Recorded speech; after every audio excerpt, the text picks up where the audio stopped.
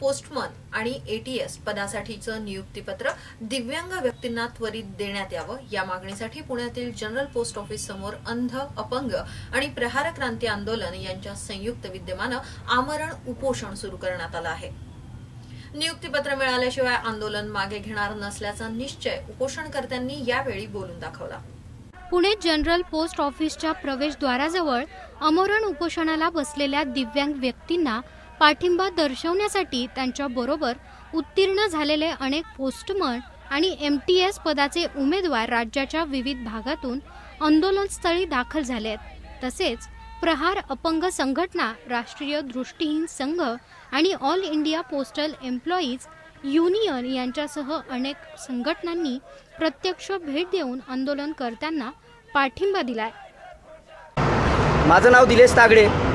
सन 2015 साली पोस्ट खात्याअंतर्गत 2433 पदांकरिता भरती प्रक्रिया राबवण्यात आली होती आणि त्या अंतर्गत जवळपास अंध अपंग उमेदवार जवळपास 45 होते आणि सुदृढ उमेदवार होते। त्यापैकी 500 ते 600 मुलं डिपार्टमेंटमध्ये जॉईन करून घेण्यात आले आहेत मे महिन्यामध्ये आणि मे महिन्यामध्येच काही लोकांना ट्रेनिंग देण्यात आली। ट्रेनिंग कंप्लीट झाल्यानंतर यांनी स्टे ऑर्डर दाखवून त्यांना कामावरून काढून घेण्यात आलं।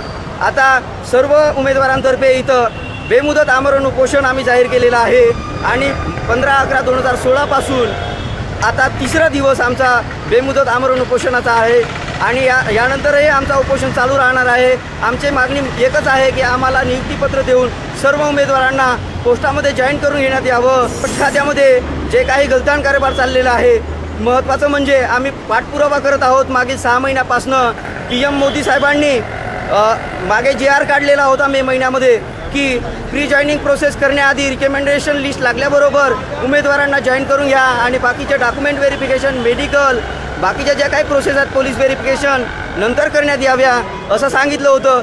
आज संसदेचं अधिवेशन चालू झालेलं आहे। हा मुद्दा संसदेमध्ये मांडून सरकारने हा प्रश्न लवकरात लवकर मार्गी लावावा आणि आमच्या सर्व अंध अपंग उमेदवारांसह सर्व उमेदवारांना यात आम्हाला न्याय द्यावा एवढीच विनंती आहे। या अन्यायाला वाचा फोडण्यासाठी हा आमरण उपोषणाचा पर्याय आम्ही निवडलेला आहे आणि हा बेमुदत आमरण उपोषण निरंतर चालू राहणार आहे। जोपर्यंत आमची मागणी पूर्ण होत नाही तोपर्यंत हा आमचा उपोषण चालूच राहणार आहे। भारतीय डाक विभाग, महाराष्ट्र सर्कल यांच्या वतीने 29 मार्च 2015 रोजी पोस्टमन पदासाठी तर 3 मे 2015 रोजी एटीएस पदासाठी लेखी परीक्षा घेण्यात आल्या होत्या। 22 मार्च 2016 रोजी या परीक्षाचे निकाल पोस्ट खात्यामार्फत घोषित करण्यात आले।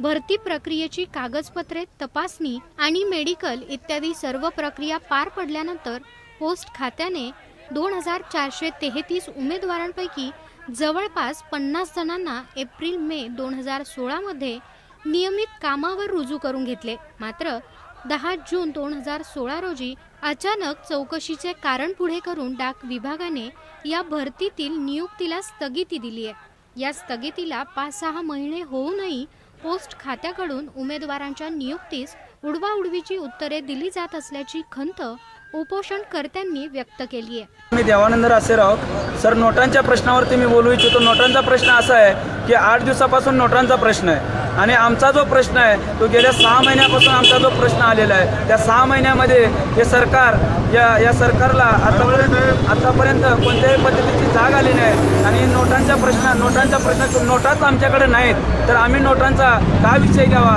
आम्ही आमच्या आंदोलनाशी ठाम आहोत आणि आमचं आंदोलन अशाच पद्धतीनं जोपर्यंत आमच्या मागण्या पूर्ण होणार नाहीत तोपर्यंत आमचं हे अमर उपोषण, बेमुदत उपोषण आज 3 दिवस झाले। त्या अमर उपोषणाला अजूनही कोणत्या सरकारतल्या मंडळींनी आणि प्रशासनातल्या मंडळींनी कोणत्याही प्रकारची आम्हाला भेट दिलेली नाही आहे। आपल्या मागण्यासाठी या दिव्यांग उमेदवारांनी सप्टेंबर-ऑक्टोबर महिन्यात मुंबईतील आझाद मैदानावर 2दा आंदोलन छेडले होते। मात्र खात्याचे जबाबदार अधिकारी या प्रकरणी टोलवाटोलवी करत असल्याचा आरोपही यावेळी करण्यात आलाय।